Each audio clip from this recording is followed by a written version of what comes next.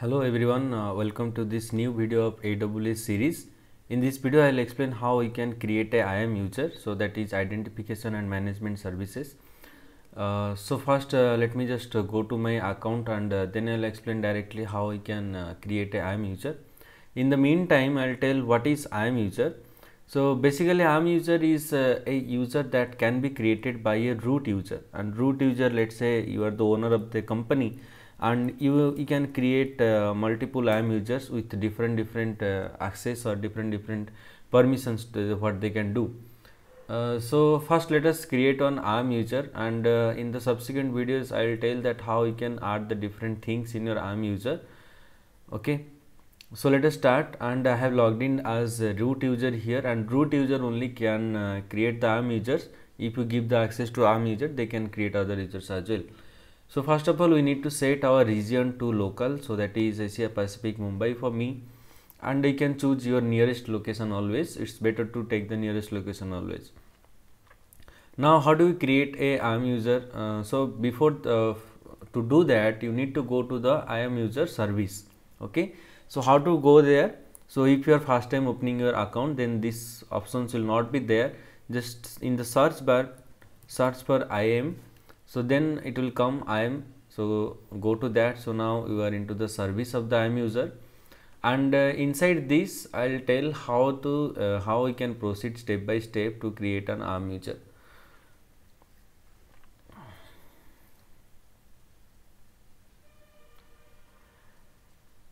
Okay, so now my IAM user service dashboard is open. I have to create a IAM user here. So how do I do that? So to do that, you can see in the left side so many options are there, and first of all you have go to the user options. So this user option only you can create the IAM users. Basically you are creating users, those you can use the root access of your AWS series. So whatever you have purchased on all that can be used by the IAM user for which you have given specific service. In this video I will just explain how you can create a IAM user, and in the subsequent videos I will tell how you can give the permission to some person, specific permission. So for that you need to go to add user here. So once you go to the add user, then you will get the option of creating the IAM user here. Okay, now you need to give here the name of the IAM user. Let's say I am the owner of the company and I want to create my team there, right? So for that what I need 4 IAM users I should create. Means I am creating a virtual office, and virtual office I am creating 4-5 employees, and I will give the IDs to the employees. So how do we do that? So first of all we have to give the name here. Let's say I will give the name as the admin. That means the IAM user that I am going to create, so this will be named as admin, and I will give him the all the access to the services. And here AWS credential type. So first of all access key and your password. So password is, I'll choose the password. Okay, so no need to choose this access key. I'll explain what is this. For the time being beginner, you have to choose this password. Okay, now here auto generated password option is there, as well as your custom password is there. So let's say I'll write the custom password, and I'll give a simple password 1 2 3 4 5 6 7 8. Okay, that's it. So you can check your password whatever given. So it is asking that okay, special character should be there. So let me just create one more password. So I have given this password as admin@123. So you can give anything you want. Okay, and here it is next it is asking user must create a new password, and the next sign in user automatically get the IAM user change password policy. So here you can give the option that the user to whom you are assigning the task, they can choose the option to choose their password, or else if you switch up this one, then they have to use the password that you have created. They cannot change the password, so that authority remains with you. So we'll go to the next permissions, and here it is asking what permission the user has, what the user can do. So here add user group is there, copy from existing user. So if you have previously some users are there, So if you assign the same permissions to them, then you can do it. But we'll go to the attach existing policies. So here I will do administrator policy. Okay, so here administrator access I will give, and we can give this one also administrator, and we can give this one as well. Okay, now this is what it will do is it will give the full administration at power to the admin account. Whoever employee you give this ID password, they can use the full access of the all the services that is available in AWS. In next videos I'll show that how we can create separate permissions for them. And then we'll go to tags. So here it is asking for tags which is optional. So when it's optional, I'll just skip it, no need to give any tag there. And then it will ask that username is admin, AWS type is AWS management console access, and console password is custom that I have created, required password set is no, and permissions boundary is not set because we have given the full access. So that's why it is written permission boundary is not set. And in next videos we'll see what does that mean and how we can change that. So after this I will just click on create user, and this has just created one user for me. So that is the admin that I have created. Okay, and here it is written users with AWS management console can sign in at this link is given. Okay, if I download this CSV file, it is giving one option. So if I download this CSV file, then okay, so here it will create one CSV file. Let us see what is there inside the CSV file. So it will give you the details of the IAM user that you have created. Okay, so the username is admin, password is not given here, access key is not, we have not chosen that, and the console login link. So they have to use this link to log in. So this is the only link through which they can log in. And also you can see that here also the same link is there. So for the time being, let me just copy this one.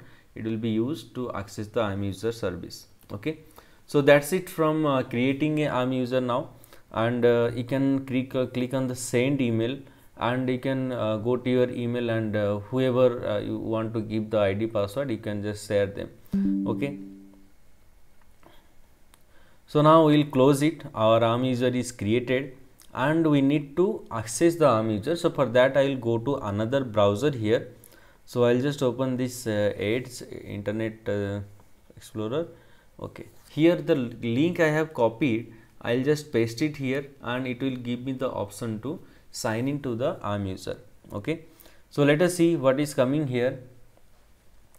So here by default the ID name is coming here, that is the ID name of my account. My account means what? Let me show here. So okay, we'll go to users, go to this user admin, and see what details we have here.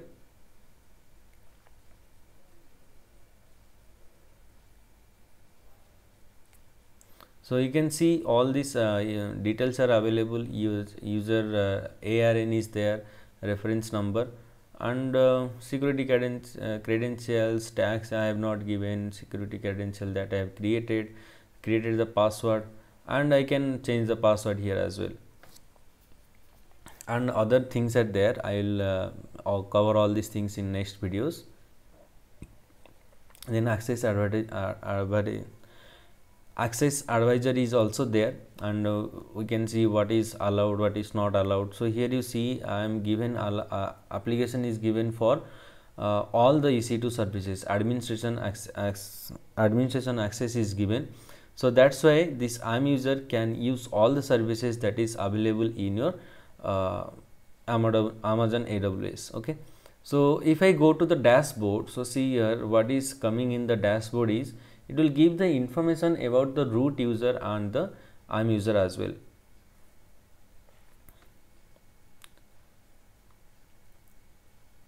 So here you can see number of users I have created is 1. Okay, policies is 2, so something previously created, so it's coming as 2, but it will come on 1 only. So one user is there. If you click on here, it will go to the user directly, and here the account ID is written. Okay, So this account ID is what? This is the account ID of your root account. Okay, so using this account ID only we have to log in to the IAM user. So if I go to the second browser, you can see the same ID, same account ID is there. Now what is the your IAM username? So I have just given admin as the username, and the password I have given is admin@123. Okay, now you will sign in here. So let us see what is there. Okay, I think I have entered the wrong password. Okay, so now the password is correct, and it is logging into the IAM user service account. So let us see what options are available here and what you need to do here, or what else you can do in this IAM user account. So if you see, this IAM user account looks basically same as the root user account. Okay, so here you need to change this to your local region, and then you should continue. So make it a practice of changing your region always to the local one. So now you can see here AWS management console is open, and in this you can access all the services that is accessible by the root user, because we have not given any kind of restriction there. We have given the full admin access. Okay, so now let us see whether we can avail the EC2 instance or not. So here you can see the EC2 instance is there, and you can create your own EC2 instance here. Okay,